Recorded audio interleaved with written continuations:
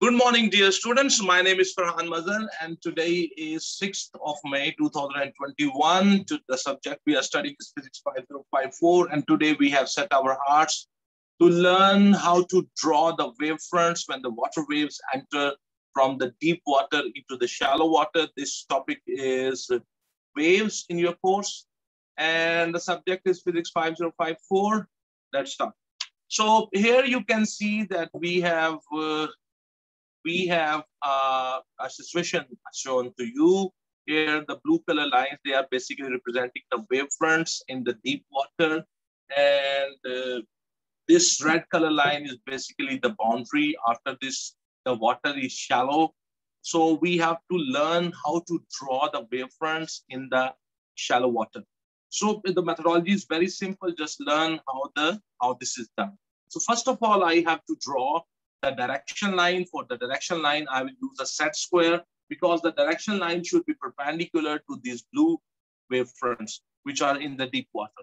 So you see, I have put the set square, and this is the angle, 90-degree angle in the set square in this way. And now this edge is perpendicular to these blue wavefronts. This edge has been aligned with one of the blue wavefronts. And this edge is perpendicular to the wavefront. So I will take a pencil and I will draw a line along this edge of the set square. So here you can see that I have drawn that line. That line is called the direction line.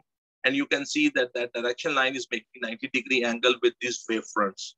Now, once you have drawn this point where the direction line touches the boundary between the deep water and the shallow water, this is the point of incidence. I will put a protector here, and the crosshair of the protector I will put here, and both the zeros of the protector should be on this red boundary.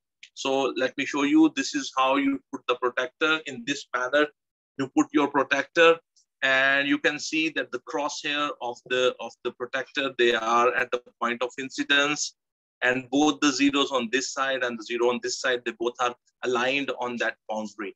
So then I will put the dot here to mark the 90-degree angle, because I will join this dot of the 90-degree and this point of incidence, and that will be the normal. So let me show you. You can see that here I have drawn the normal. This is the normal. I have also written here normal. Normal basically makes 90-degree angle. I have shown it 90-degree angle with the boundary of the deep water and the shallow water. So then I will draw the direction line in the deep water, in the shallow water. In the shallow water, you don't have to calculate the angle. There is only one rule in our course, that is that the direction will be, the wavefronts will be bended towards the normal. When the water waves enter from deep water into the shallow water, they will bend towards the normal, and the opposite will happen if the water waves will enter from the shallow water into the deep water. But in this situation, which is in front of us, the water waves are going to enter from the deep water into the shallow water, so they will bend towards the normal. You don't have in our course, you don't have to do the calculations. You only have to bend it towards the normal, towards the normal. That's it. So we have drawn that direction line. Then I will take a set square. I will take my set square and I will put that set square in such a way. You can see I have put the set square in such a way that the crosshair of the set square and the 90-degree mark of the set square, they both are on the direction line. So this is very important. The crosshair and the 90-degree, they both are on the direction line.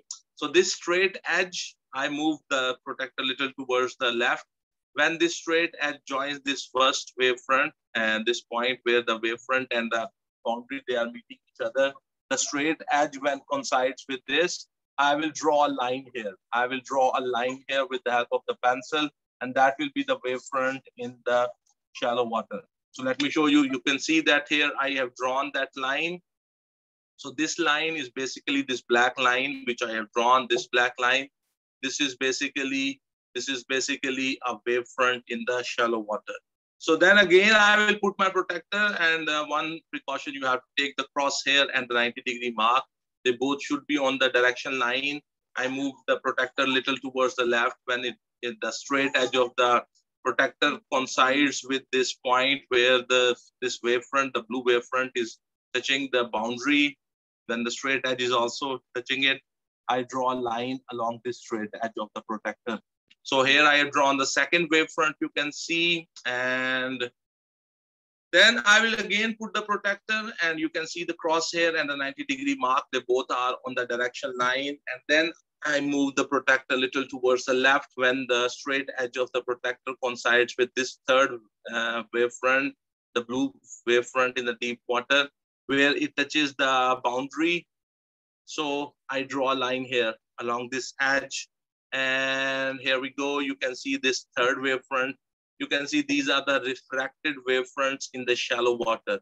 If by looking at these wavefronts, you can see they are parallel to each other. Their wavelength has decreased. The speed of the water waves also decreases. So remember, when the water waves, this is the behavior of the water waves. When the water waves enter from deep water into shallow water, the wavefronts come close to each other. It means that the wavelength will decrease, their speed will decrease. They will bend towards the normal, but the frequency do not change. So this is how you will draw the wavefronts of the water waves. This is the behavior of the water waves. In your syllabus, sometimes they ask you to draw the wavefronts for the sound waves also. The behavior of the sound waves will be different.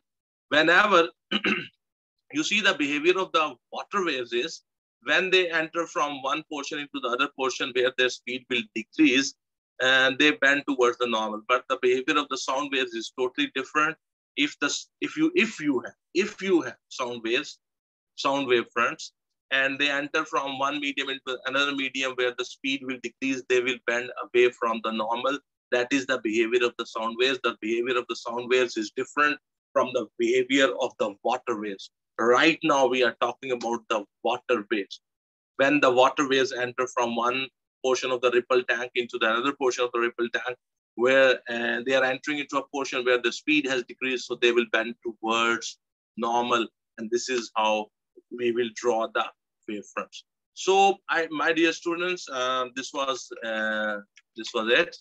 And I think that this will be helpful to you because some of my students from out of Pakistan, they asked me to make a video on how to draw the water wavefronts when they refract.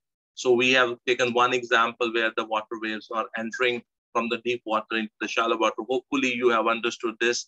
This is the Physics 5054 syllabus, is O-levels physics.